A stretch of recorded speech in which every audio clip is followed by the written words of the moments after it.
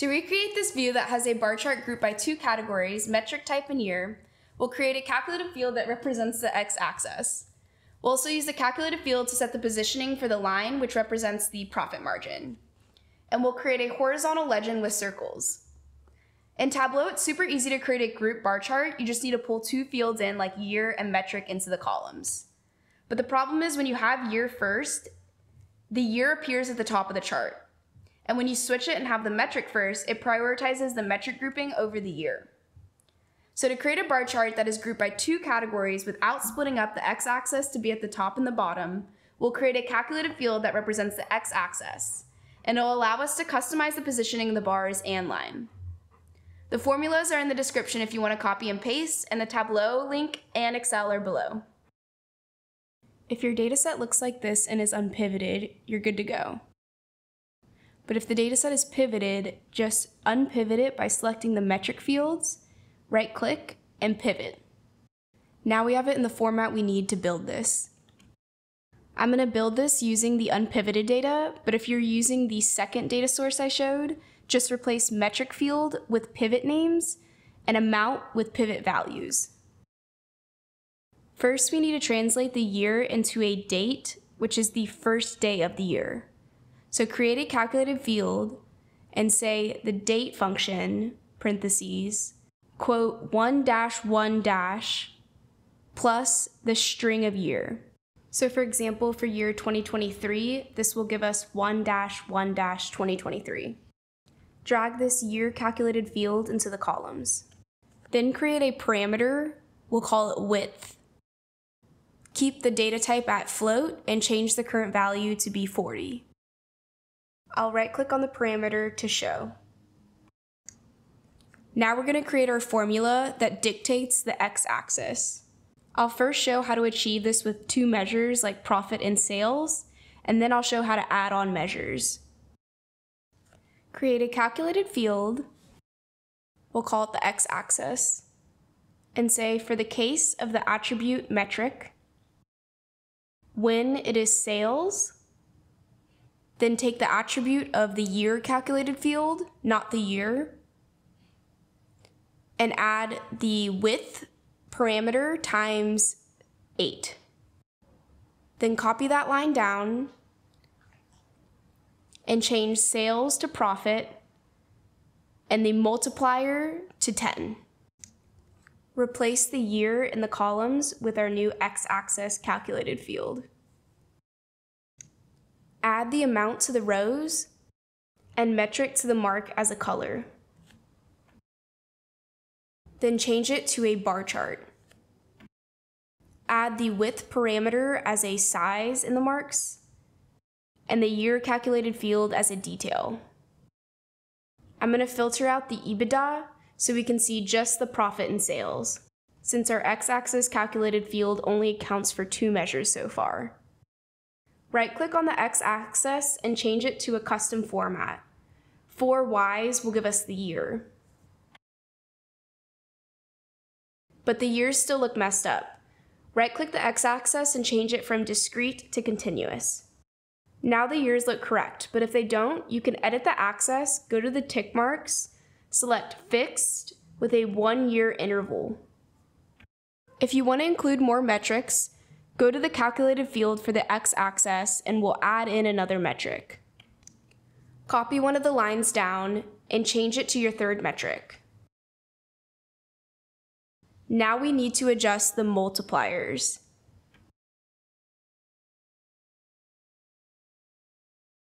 I'll remove metric from our filters since we are no longer excluding EBITDA. The multipliers control the spacing, so you might have to go back and change it. It'll also be dependent on how much of the dashboard or worksheet the bar chart covers. So I'm going to set it to entire view so we can get a better idea of how much space should be between our bars. Now I'll right-click on the legend for metric, edit colors, and choose my custom color palette.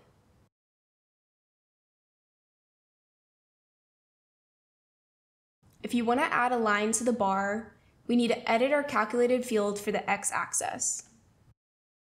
The logic we'll write in is for the case of the distinct count of metric, when that is 1, then our formula.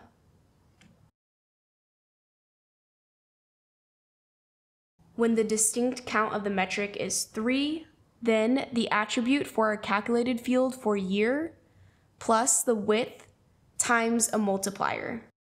I like to use the metric in the middle's multiplier, which in this case is profit with a multiplier of 9, because I want the line to start and end within the middle of the bars for that year. Oh, and if we were using 2 metrics instead of 3, you would just change the 3 to a 2 in the x-axis formula.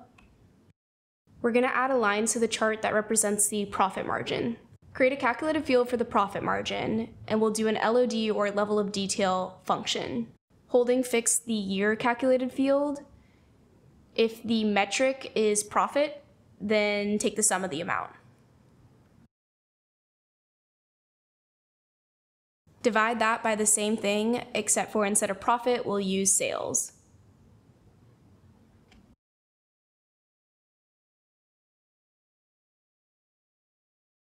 Add profit margin to the rows. Go to the profit margin and the marks and remove the metric coloring. I'll also change it from a bar to a line. Right-click on the profit margin field and change it to a dual axis. Remove width from the marks, and now we can manually change the size of the line. I'll also change it to yellow within the marks, and I want it to have dots on it. The line is helpful at showing the profit margin, but I want to know specifically at each year what the profit margin is. So I'll drag profit margin into the marks and change it to a text. I'll also edit the default properties so that it's a percentage.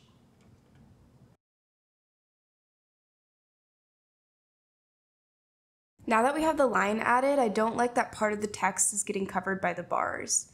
So I'm going to edit the axis to bring the bars down so the line appears higher. Instead of editing the profit margin axis, because we can't go below 0, my workaround is to edit the amount axis to bring the bars lower.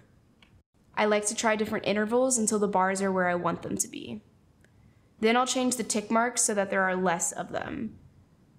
I also fidget around with the tick interval until I find one that looks good to me. I'll hide the profit margin axis since we already have the profit margin percentages within the dashboard.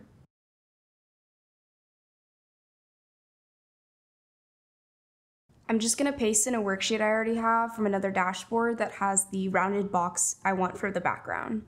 And then I'll zoom through the process of creating the background of the dashboard, but I have another video for that.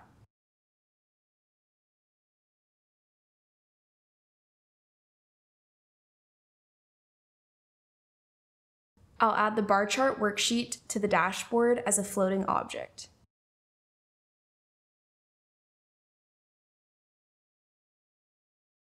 I also want to remove the amount title for the y-axis, so I'll edit the axis and get rid of the title so there's nothing in it.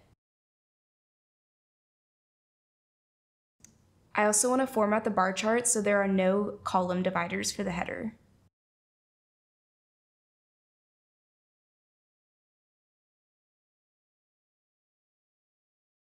And get rid of the grid lines for the rows. And change the font of the bar chart worksheet to be 10 so it's more proportionate to the rest of the dashboard. And make the year x-axis larger and change it to a darker font. And then I'll add some empty text box in so that we can cover up any lines that we don't want. The nice thing about having a static view and that it fills up the entire view is that no matter how much data comes along, it'll never bump into these little boxes that we're going to create. You can just copy one of those empty boxes we created and change the text to be the title. I'm going to create a custom legend for the dashboard using circles instead of squares. Create another worksheet called Colors and one called Names.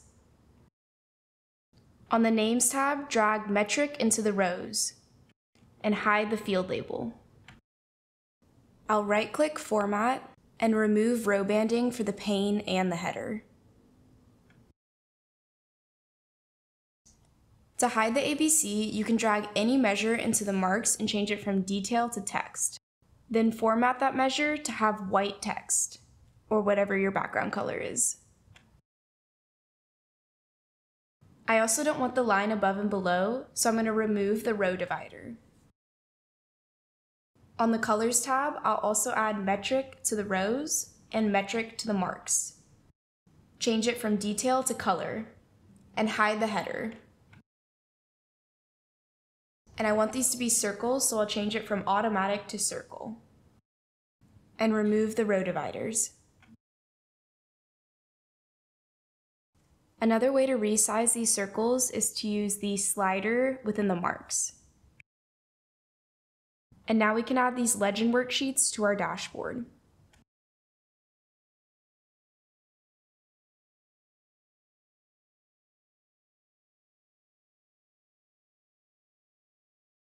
If you want to add another legend item that isn't one of the bar chart metrics or is from a different data source, we can create a new tab and drag that metric into the marks. Change it from detail to color and make it discrete. Then go from automatic to a circle. Now we can edit the color of the legend and choose one that is similar to the line on our chart. There are two ways we can resize the circle. You can either drag, or you can go to the size and use the slider in the marks. And we can bring that new worksheet into the dashboard to represent the profit margin. Add another text box and put the metric name in it, which is profit margin. I'm also going to edit the font in the metric legend so that it matches. I don't like that the legend is so close to the profit margin line, so I'm going to pivot these legends so that we're using up the real estate on the dashboard. To pivot the legend around so that the colors are horizontal, just change metric from the rows to the columns. Do the same thing on the Names tab and resize it so we can see all the names. Now I'm going to play around with some sizing and reformatting.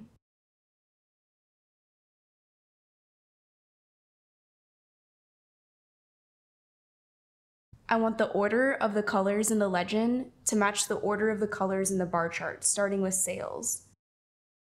So I can go to the Names worksheet, right-click Sort, and choose Descending.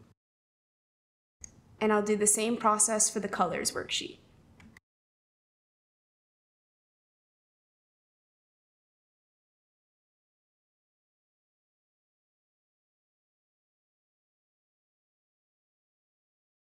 The last thing I want to do is play with the spacing of the bars so there's no space between them.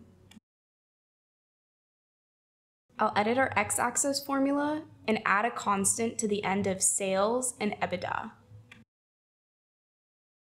I'll try out adding 50 and subtracting 50 first. But now they're a little too close together, so I'll change it to 15. I'm going to adjust the third bar to have a constant of -20. Now when we go to the dashboard, we can see that the bars are right next to each other, with no spaces in between. Now we have a bar chart that's grouped by two categories that doesn't split up the x-axis to be at the top and bottom, and a dual axis for a line, which is profit margin, and a horizontal legend with circles that allow us to control the size.